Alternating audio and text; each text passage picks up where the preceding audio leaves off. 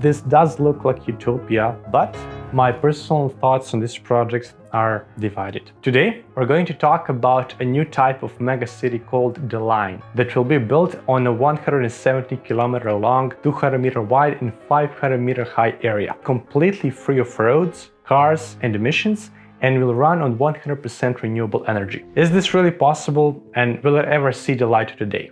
In 2021, the Crown Prince of Saudi Arabia, Mohammed bin Salman, unveiled the designs for the Line, a city without cars designed to be highly efficient with reduced infrastructure footprint that will allow it to accommodate up to 9 million people with 34 square kilometer area.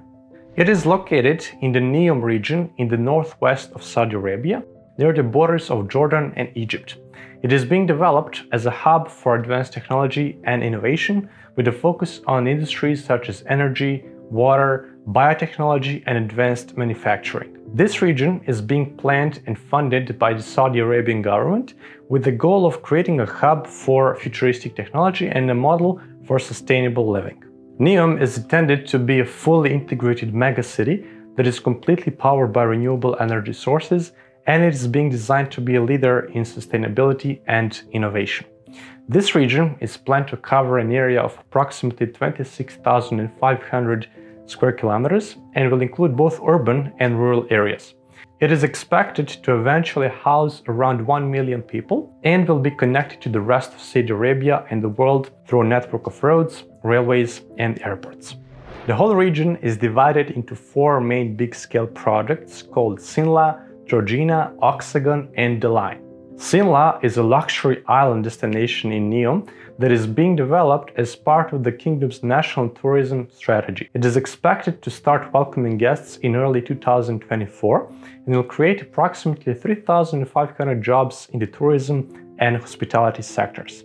Sinla will feature a prestigious marina, ultra-premium hotel rooms, serviced apartments, a beach club and a yacht club. And it's being developed in collaboration with world-class leisure and hotel brands and is expected to become one of the most alluring islands in the Red Sea.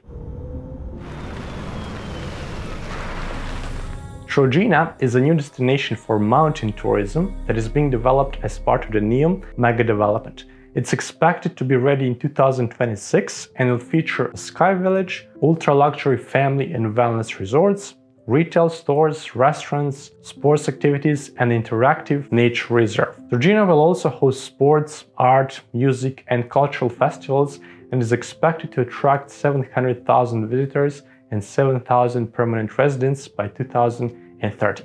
It's located in the center of Neom with 6 districts and will include the first outdoor ski resort in this region. It's also being developed with a focus on ecotourism and preserving the local ecology.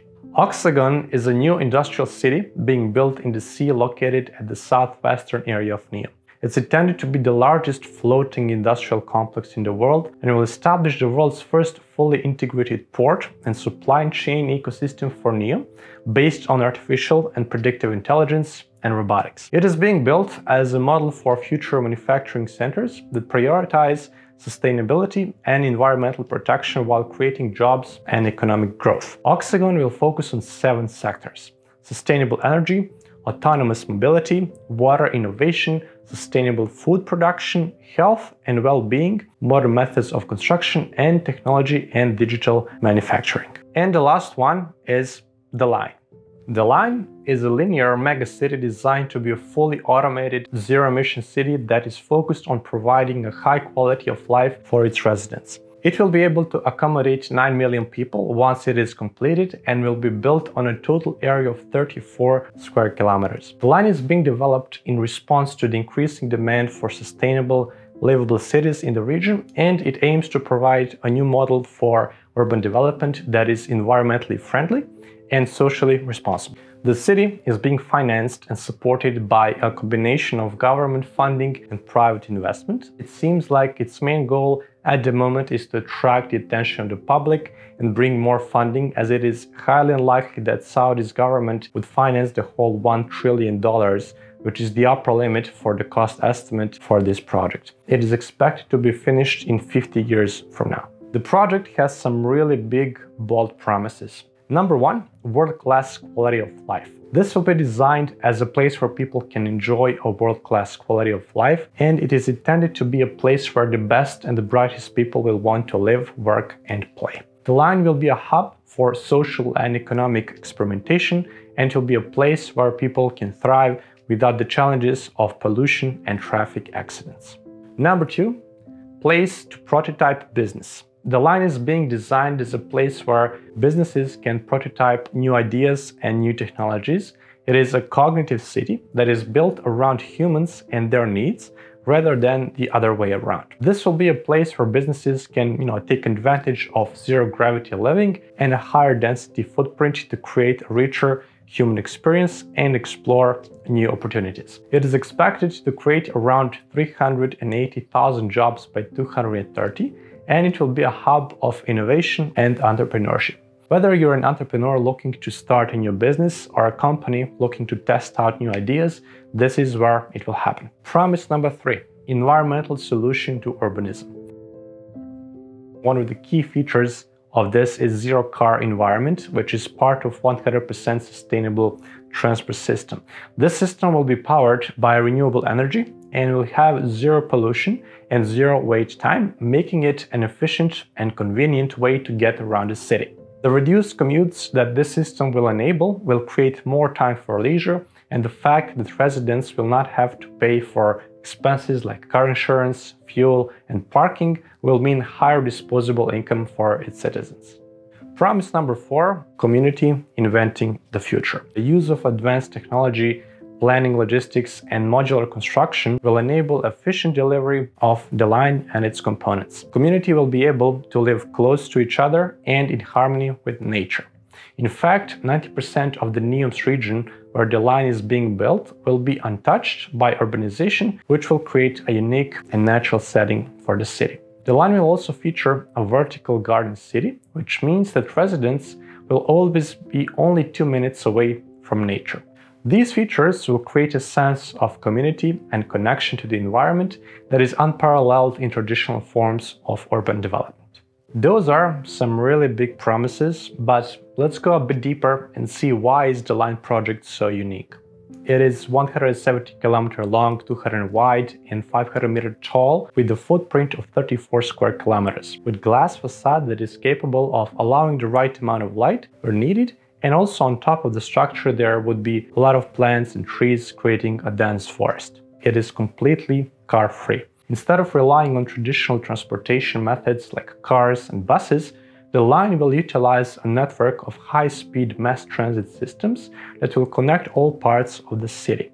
This is not only helping reduce pollution and congestion, but it is also making it easier for people to move around the city and access all of the amenities and services that it has to offer. It will feature a variety of residential, commercial, and recreational spaces, as well as educational and cultural facilities. It will also have a strong focus on health and wellness, with a variety of fitness centers, spas, and medical facilities available.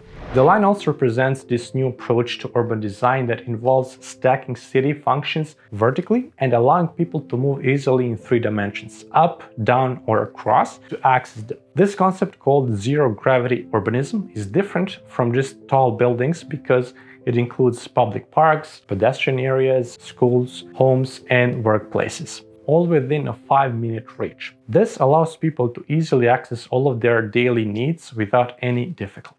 Alright, this all sounds great in theory, but let's talk about the potential downsides and problems that this project could bring with it. One potential issue is the cost of building and maintaining such an ambitious and technologically advanced city. While the line is being funded by the Saudi Arabian government, it is still a major undertaking that will require significant resources. There is a big risk that the cost of the building and operating the line could exceed initial estimates, which could lead to the budget shortage and financial challenges. I mean, take a look at the other projects similar to this one, like Jeddah Tower, that was supposed to be the world's tallest building once built, with 1 kilometer in height. The construction stopped at 1/3 the way up. Another potential issue is that the impact that the line could have on the surrounding region. The line is being built in the Neom region, which is an area of desert and coastline. While the project has been designed to minimize its environmental impact, there is still a risk that could have unintended consequences on the local ecosystem. For example, the construction process could disrupt natural habitats, and the influx of people and development could put pressure on local resources. There is the question of how the line will be governed and managed. As a fully automated city, the line will rely on advanced technology and artificial intelligence to function. This raises questions about who will be responsible for making decisions and managing the city, and how transparent and accountable these processes will be. There is also risk that the reliance on technology could lead to issues with cybersecurity and also data privacy. Now, if you're wondering what's happening right now with this project, watch closely. There has been a released drone footage that has provided a glimpse into the ongoing construction work, and it reveals the early stages of the city's construction with hundreds of trucks and machines hard at work in the desert, preparing the site for building. We still don't know if this is the real width of the project because it seems smaller than 200 meters, but this might be a foundation for a transportation system, for example. Whatever the case is, something is happening. To be completely honest with you, my personal thoughts on this project are divided. There are a lot of unknowns and a lot of environmental and ethical questions that are still not answered. And this does look like utopia, which is a concept used to describe an ideal or perfect place, but throughout the human history, thanks to our human nature, we never had an actual example of this in the physical reality. Maybe there is a reason for it. But on the other hand, if we don't dream or at least try to create this perfect place, we would never know. I'm a big fan of sci-fi culture, and this project really gave me a glimpse of what the future might look like. So for that, I applaud it, and I definitely like to visit it one day. Let me know in the comments what are your thoughts on this project, and take care. If you'd like to know exactly how to create complex projects like these, and if you're interested in step-by-step learning approach starting from zero, make sure to check our Grasshopper Complete course, where you'll find over 60 hours of video material structured in a form of video library, covering in depth more than 500 Grasshopper components through practical examples. And you'll have access to us personally, so we can answer all of your questions right away. The link is in the description.